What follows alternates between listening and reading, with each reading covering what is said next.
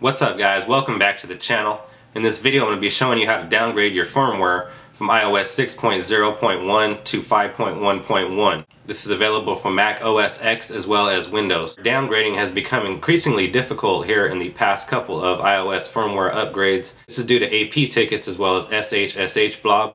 And essentially what those do is restrict your options to downgrade your firmware. Let's go ahead and get started. First thing is you need to be running an A4 device. Second off is you need to have saved SHSH blobs, and that needs to be saved for iOS 5.1.1. Downgrading from iOS 6.0.1 to iOS 5.1.1 will once again allow you to have an untethered jailbreak using Absent. If you have met those requirements, then you are able to proceed and downgrade your iPhone or your iPod Touch. Now those of you with newer devices such as the iPhone 4S and the iPhone 5 as well as the iPad 3 and the iPad 4th generation and the iPad mini, you're going to have to sit tight because as of now there is no downgrading option, but I will inform you as soon as the information is available. The first thing you're going to need to do is download RedSnOw. Now this is version 0.915b3. You must also make sure that you have the firmware file that you're going to be downgrading to, make sure that's handy, which under most circumstances will be the actual 5.1.1 firmware. Now this tutorial in most cases are universal, so if you're trying to get a firmware version other than 5.1.1, then just use that firmware instead. I'm going to have a link to RedSnOw for Mac OS X as well as Windows down in the description. Download iPhone or iPod Touch firmware files. Next you will need to launch RedSnOw, and remember on Windows you're going to need to run this and launch it as an administrator. And for OS X Mountain Lion you will need to control click on the RedSnOw app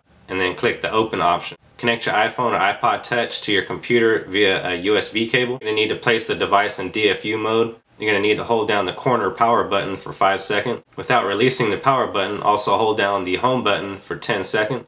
Without releasing the home button, stop holding down the power button for 15 seconds. Now RedSnOw should recognize your device in DFU mode. Next, click the Extras button, click the Even More button, and then finally click the Restore button. Next thing you're going to need to do is click the IPSW button, then select the firmware file that you're trying to downgrade to. Now very important here, if you have an unlocked iPhone, you're going to want to click Yes on preventing a baseband update. Once you have done this, RedSnOw will prompt you to enter the PON DFU mode. Click the OK button followed by the next button. As you should already be in DFU mode, you will enter PON DFU mode right away. And if not, just simply follow the on-screen instructions. When you are successfully in DFU mode, RedSnOw will automatically try to locate your SHSH blob. If it fails, you can try to scan them again or locate them manually. Once the correct SHSH blobs are located, RedSnOw will begin the downgrade process. Now when the restore process is complete, you're going to want to jailbreak your device untethered. Now upon following these instructions, you will be able to downgrade your iPhone 4, 3GS, or iPod Touch 4th generation. Now I'm going to keep you guys up to date as soon as the downgrading firmware is available for newer devices such as the iPhone 5, the iPad 3, the 4th gen iPad, and the iPad mini. So make sure you're subscribed for that. Well, that's going to do it for me, guys. I hope this was informative and helpful for you. If it was, please hit that thumbs up button. Also leave me a comment down below what you guys think about this downgrading firmware option.